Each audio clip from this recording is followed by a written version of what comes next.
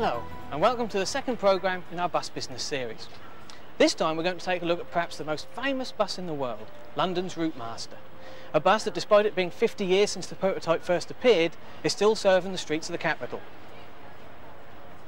Built by AEC and Park Royal between 1959 and 1968, its days in London may well now be finally coming to an end.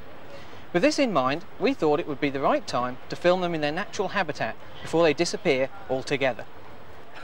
But before we take a look at the Routemaster today, let's go back in time and see how this remarkable vehicle came about.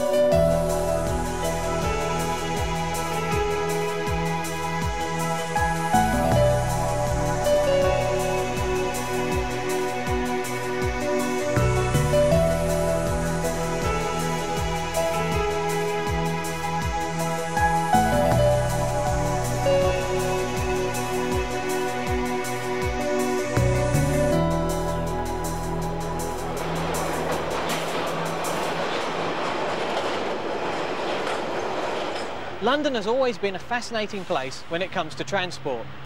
Back in the 1930s, there were already plenty of buses, but they had to share the streets with two different forms of electric traction.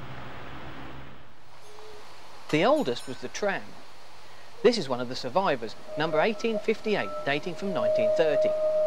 The London tram network had grown